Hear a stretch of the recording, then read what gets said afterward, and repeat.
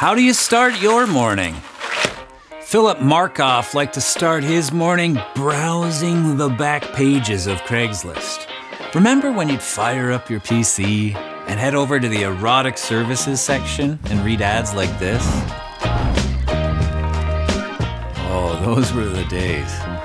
But unfortunately, the erotic services section was permanently shut down after Phillip Markoff used it to fuel a 7-day robbery and murder spree throughout the streets of Boston, Massachusetts.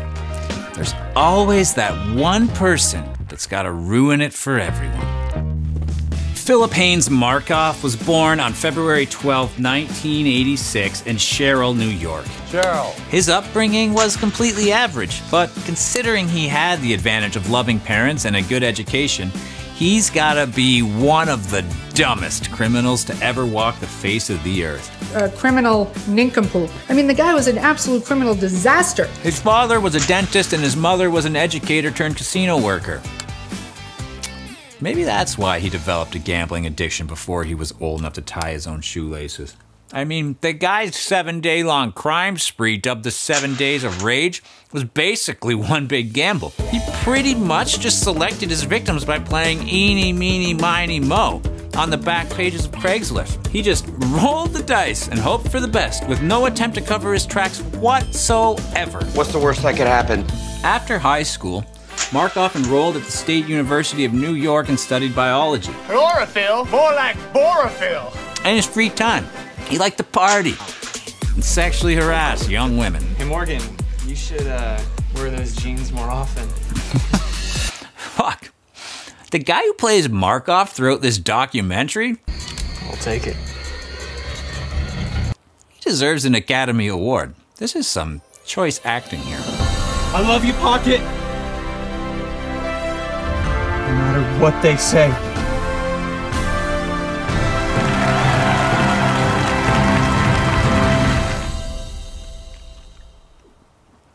You know, he's really bad in the documentary. Careful now. While volunteering at a hospital in Albany, Markoff met the love of his life. Well, the second love of his life. Lady, Gambling came first, obviously. be a lady tonight. And it was love at first sight for both of them. Philip invites Megan along with him to the casinos. The casino? I mean, I guess that's a nice place to take a girl to show her that you're a stable catch. Stick with me long enough, maybe someday I'll gamble away our house and our kids' college tuition. But it turns out that gambling wasn't his only vice. Philip goes by the name Sex Addict 53885 on sexual websites. Now, just like the 53,884 sex addicts to register on Craigslist before him, Markoff posted a photo of his dick and wrote, "I enjoy women, older women, but I really want to meet a transgender / transvestite / transsexual for friendship and experimentation." Transgender / transvestite / transsexual? I mean, I like how he uses the acceptable terms throughout the decades. Keeping your options open. Okay. Anyways, it worked, and he went out on a few hot dates, but apparently he enjoyed fucking them up just as much as he enjoyed fucking them. Phillip Markoff's first victims of violence were the transgender community that he was hooking up with. Between stalking the back pages of Craigslist and terrorizing the local trans community, Markoff finally worked up the courage to propose to his girlfriend, or Pocket, as he called her. When they weren't busy studying, they created a quirky 11-page wedding website with a multiple-choice quiz about them for their friends and family. What should we ask them? This is Jeopardy! How about, what did Phil get me for an engagement gift? A, a prosthetic penis. Just try it. B, a coupon for a double mastectomy. You won't be needing them. C, golf clubs. In 2007, Markoff graduated from med school. Oh, I got another question for their wedding quiz. What did Philip buy himself as a graduation present? A, a premium subscription to Craigslist. B, tickets to see Chris Angel in Vegas. C, a gun. If you guys ring in and get this one, I will die. Yeah, he bought a gun and hid it where every cringy medical student hides shit they don't want anyone to find. In his butt. In a hollowed out copy of Grey's Anatomy. No, not a DVD box set of Grey's Anatomy. Come on, folks. Grey with an A. The Human Anatomy Reference Book. If you were writing a novel and you said that the med student had hidden a gun inside a carved out Grey's Anatomy book, people would think that's too far-fetched. But that's exactly what Phillip Markoff did. After improving his right hook on a couple of gender non-conforming individuals, Markoff was ready for the real thing. Don't leave me alone, Pocket. I won't have enough to do to keep me busy. Victim 1. Phillip heads on down to the Westin Hotel in downtown Boston to meet with a Vegas-based escort for a massage. That's Craigslist code for blowjob. Obviously. She meets him at the elevator to size him up before inviting him into her room. Remember, Markoff is like the most unassuming dude in the world. There's nothing to be afraid of. I think the last person that you expect to be a nutbag is Phillip Markoff. But once the door closed behind them, he immediately drew his gun, tied her up, and began rummaging through her belongings. Before he leaves, Markoff has a strange request. Can I have your underwear? Can I have your panties? And she gave them to him. You would think that the guy with the online handle SexAddict53885 would be interested in having sex with the escort selling sex, but he wasn't. He just needed money to pay back some gambling debts and a 5-figure student loan. Not to mention, the escort wasn't even trans, so who the fuck cares? Victim 2. Markoff responds to an ad from a New York-based escort who's staying at the Boston Marriott for the night. Apparently, he's got a thing for massages. His plan is to repeat the same winning strategy that he used just 4 days earlier. Hey, if it ain't broke. Exactly. Tie her up, rob her, and politely ask if he can wear her panties home. But it didn't go down like that. She fought back. And during the scuffle, she was shot 3 times. In a panic, Markoff fled the scene. Very casually, very nonchalantly, walked out of the hotel like nothing had happened. Yeah, he casually walked out of the hotel all right and headed straight to the nearest casino to gamble away the money from his first holdup. The police instantly drew a connection between the murder and the recent robbery of the other escort. There was just too much on the method of operation that was similar for them not to be the same person. They also had his email correspondence with the victim. Fuck, this guy's more digitally inept than BTK. Victim 3. This time, Markoff responds to an ad from a dancer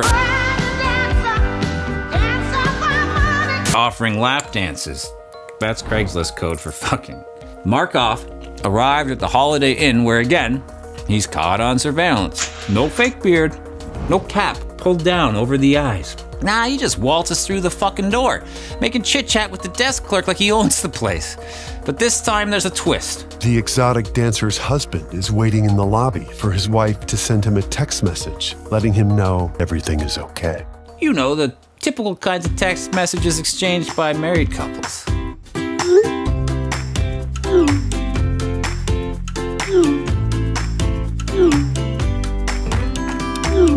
But with her hands tied behind her back, she couldn't message her husband.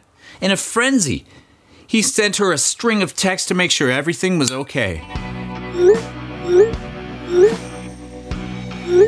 But she never responded. Concerned that his wife had an unsatisfied customer, the husband plowed through the door. Startled, Markoff unwrapped the woman's panties from around his head and pointed his gun at the stranger, causing him to freeze in his tracks. After an awkward standoff, Markoff grabbed the woman's panties and made a break for it. In the search for the so-called Craigslist Killer. Hotel surveillance video shows this man, and along with another armed robbery that occurred in Boston 2 weeks ago, police suspect all 3 cases are related. With his face splashed across the 6 o'clock news, you would think that he would go into hiding. Nah, he decided to go gambling with his fiancée in Connecticut.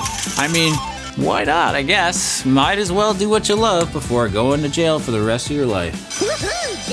After victim number 1 positively identified Markoff after the police showed her a photo of his student card, she said that she was 1,000,000% certain that it was Markoff. The Boston PD knew for certain they had the right man.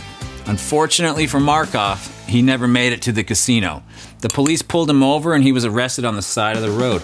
During the search of his home, the police found what they were looking for. There was an embarrassment of evidence, to be quite honest with you. There was more evidence than we would ever need to prosecute the case.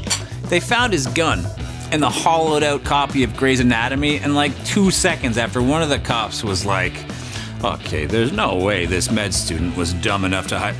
Oh my God, what a fucking moron. Any other medical students with a brain would probably have tossed that gun in the Boston Harbor on their way out of the hotel. They also found his panty stash hidden under his bed.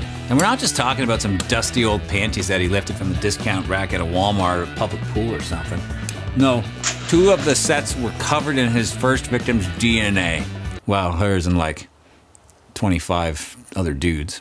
He took the undergarments of his victims so he could relive the crimes. By touching them, he could remember what he'd done. I think it's safe to say this freak was doing a little more than just touching them. Oh, and I almost forgot to mention, when the police arrested him, his shoes were soaked in blood from the murder he committed. Like, I know that our education system is failing and all. Our education over here in the U.S. should help the U.S. or should help South Africa. But how can a med school graduate be this fucking dumb? Today we're here to announce the arrest of Phillip Markoff, 22, of Quincy. He's been charged with the murder of 26-year-old Julissa Brisman at the Copley Marriott Hotel on April 14th, 2009. While in prison, awaiting trial, Markoff was placed on suicide watch. Apparently, the lack of a craps table and slot machines finally got to him. Eventually, Markoff took the easy way out. Phillip made a primitive scalpel out of a ballpoint pen and cut his arteries in a way that a medical student would know would lead to death. Maybe the education system isn't failing after all. So, what do you think? Would the police have found his victim's panties if he had hidden them inside a copy of 50 Shades of Grey? Let me know in the comments below. And, of course, don't forget to murder that subscribe button and click that notification bell, because I've got new killer content dropping all the time. And if you just can't get enough, you can also head over and follow on Instagram and TikTok for tons of new content almost daily.